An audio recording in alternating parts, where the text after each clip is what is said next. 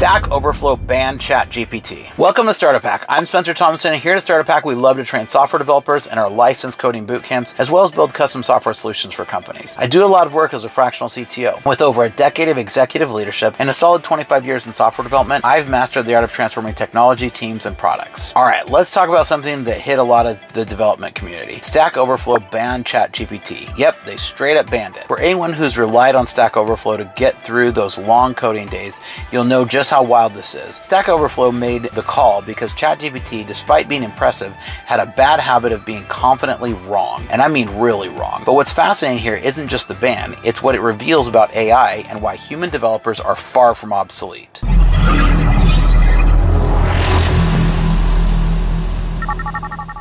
So what's the biggest reason for the ban? ChatGPT was generating answers that sounded great, but were completely wrong. Think about that for a second. A tool so sophisticated it can generate code snippets and explanations with perfect grammar, but still give you a completely broken solution. That's the kind of AI overconfidence that can be dangerous. When Stack Overflow users started flooding the platform with ChatGPT generated answers, it became clear that this wasn't helping anybody. So, is this proof that AI is flawed? Absolutely. But more than that, it shows that AI, for all of its strengths, can't replace human judgment and the human software developers. As developers, we don't just write code, we solve problems. And solving problems often requires thinking critically, understanding the nuances of a specific problem, and yes, sometimes banging your head on the wall for hours until the solution comes. ChatGPT just isn't there. Also, make sure that you go back and check out our previous coding videos, because we have hundreds of free coding videos, all with free coding samples that we give away totally for free because we love training software developers. Now, let's break down why this ban is actually a good thing. First off, it reminds us that quality matters. Just because an AI can spit out code doesn't mean it's reliable or even usable. Developers need to understand why the code works, not just copy-paste solutions. ChatGPT in its current form can't provide that level of insight. It can give you a decent starting point, build some boilerplate code, sure, but it can't replace the deep understanding that comes from experience and trial and error. Now, another point here is that developers were getting lazy. Yep, I said it. With AI tools like ChatGPT, it's easy to fall into the trap of letting the machine do the heavy lifting. So then why bother learning the ins and outs of a programming language when you can just ask ChatGPT for an answer? Well, the problem is that makes us less effective as problem solvers. Relying on AI shortcuts is a fast track to missing out on learning the hard but necessary lessons. And trust me, after 25 years of software development, I can tell you that those hard lessons are what make you a great developer. It's also worth noting that ChatGPT isn't designed for the nuance of code. It's great at understanding natural language,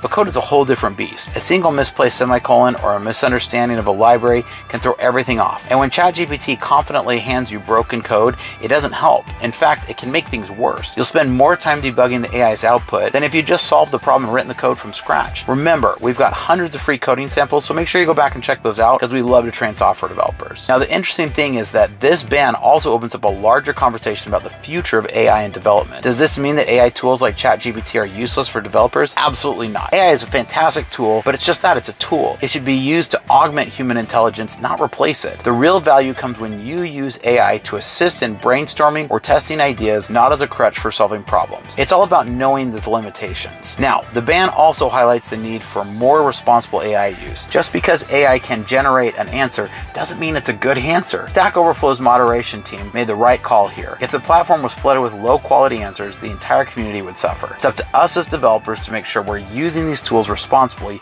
and part of that means not blindly trusting AI. You have to do your own homework. Another angle to consider is how this impacts junior developers. For a lot of beginners, Stack Overflow is a lifeline. Hey, even for a lot of seniors, it's a lifeline. They rely on the site for accurate answers, and introducing AI-generated content that's often upvoting wrong answers, it could seriously derail the learning process. So AI doesn't teach you why something works. It just gives you a possible answer, which might be completely incorrect. Junior developers need mentorship, not machine-generated guesses. So, let's talk about the flip side. ChatGPT could have been a game changer if used properly. Imagine an AI that could accurately help debug, write, or optimize code. That's a dream, right? Unfortunately, we're not quite there yet. This ban is a reminder that we need to keep refining AI tools before they're ready for prime time in the development world. Until then, nothing beats rolling up your sleeves and diving into the code yourself. And hey, speaking of diving in, don't forget to check out our previous coding samples because we have hundreds of free coding videos all with coding samples. Now, finally, this whole situation proves one thing. AI isn't replacing developers anytime soon. For all its hype, AI still has a long ways to go before it can match human expertise in coding. ChatGPT might be able to help with basic tasks